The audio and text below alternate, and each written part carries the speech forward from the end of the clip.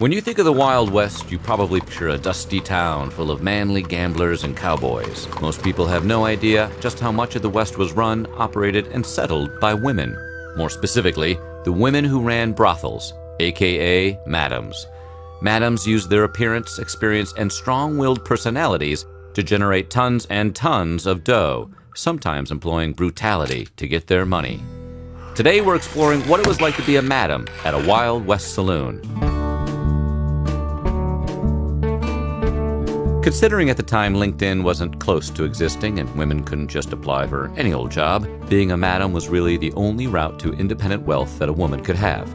Madams recognized how to make money and put this skill to good use. Famous madams like Mattie Silks and Jenny Rogers used their money to expand their businesses, pay off local politicians, and even add some legitimacy to their trade. Mattie Silks acquired a liquor license in 1885, which was an unusual permit for establishments at the time.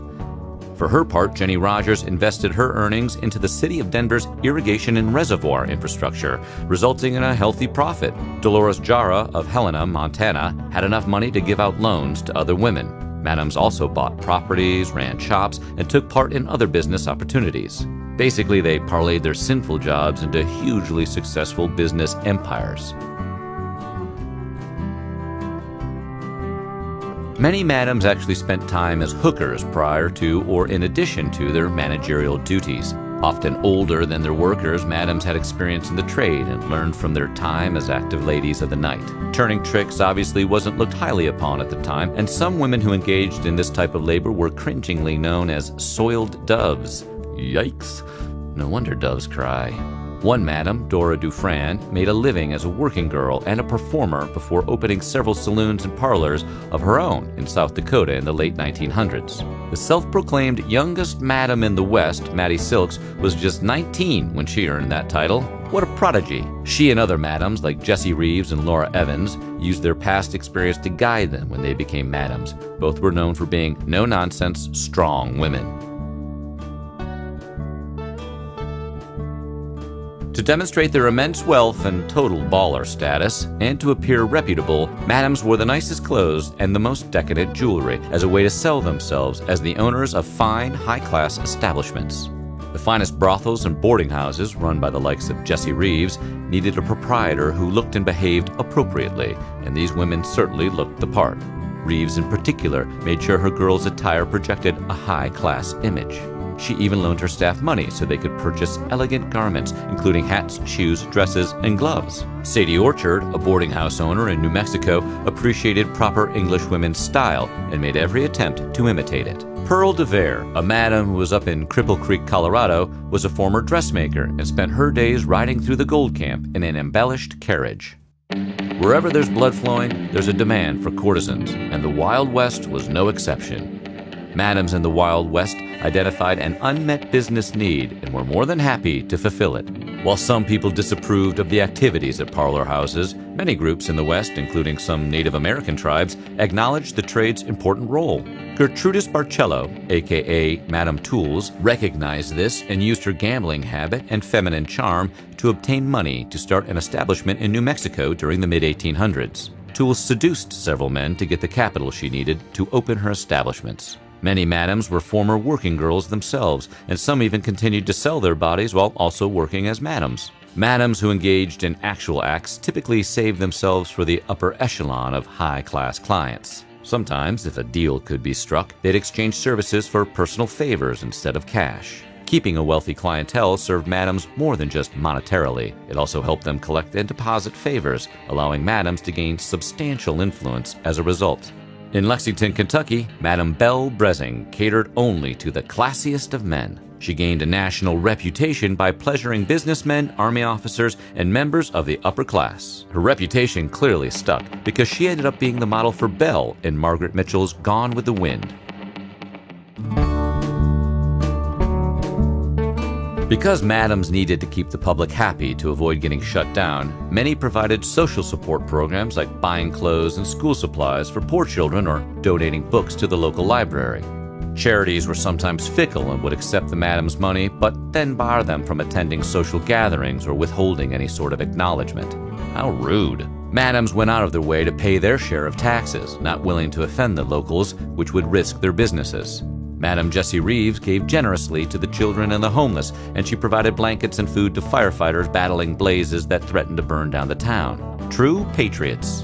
On the other hand, madams weren't afraid to throw down. Cad Thompson, a madam in Virginia City, Nevada, was a jumpy madam who fought with customers and employees alike. Thompson was a keen businesswoman who ran a 24-hour brothel. One time, during an argument with one of her employees, Mary Livingston, a brawl broke out between the two women. Thompson gave Livingston a full-blown beatdown before eventually throwing her out of the boarding house. Livingston took Thompson to court, but the case ended in an acquittal for the madam. To keep customers coming back for more, madams had to ensure a certain level of, satisfaction. The best establishments provided well-dressed, good-looking women along with plenty of booze and entertainment. Madams went to great lengths to meet customers' needs, offering blondes to men who preferred fair hair or supplying shapely women to men who liked their ladies biggin. Madams charmed the men, so they would stay longer, spend money, and return for more. Gorgeous houses with spacious rooms full of lavish interior design didn't hurt either. Jenny Rogers earned her name Queen of the Row thanks to the elaborate decor of her establishments in Denver, Colorado.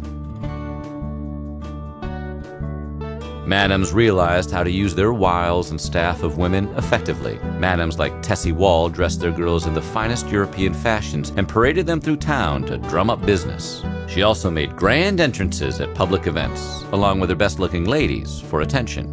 Her competition, Madam Jessie Hayman, met the challenge and started imitating Wall. This prompted Wall to withhold girls from these events, which only garnered more awareness. Parades, stunts, manipulation, and casual lies were all part of a madam's repertoire. Resourcefulness could mean blackmail, something Jenny Rogers parlayed into a $17,000 payday when she threatened to expose a local politician as a frequent customer. Cha-ching!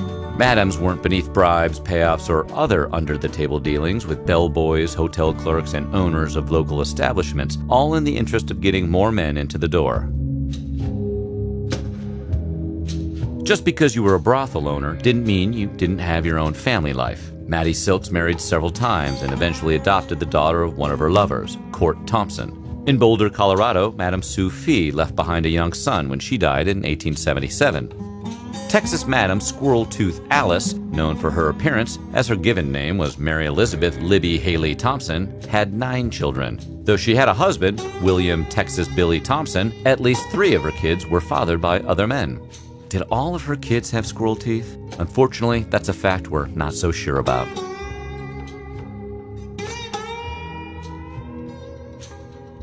Imagine being a mid-1800s harlot and then not getting to keep any of your profits. Well, that really happened. Madams could sometimes be pretty cutthroat bosses. Many madams housed their girls and straight up took 100% of their profits as payment.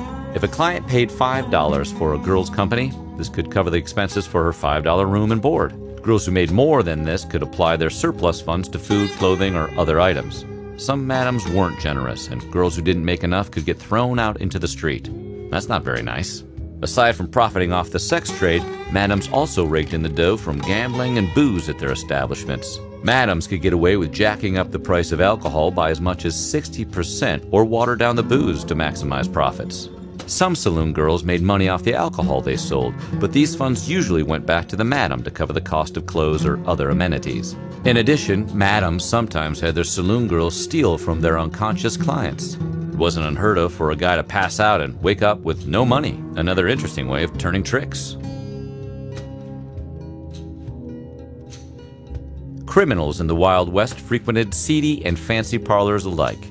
Fanny Porter, a madam in Texas, was friendly with the infamous Butch Cassidy and the Sundance Kid, hosting the Wild Bunch when they had their last meetup in 1901. The women here were technically criminals, and many spent time in jail. Through their madam's acumen and bribery, the girls rarely went to jail for professional activities, but they sometimes did for other offenses. In 1891, authorities arrested Ardell Smith, Blanche Morgan, Mattie Fisher, and Molly White, all prostitutes in Denver, Colorado, for poisoning a client with morphine in order to steal from him.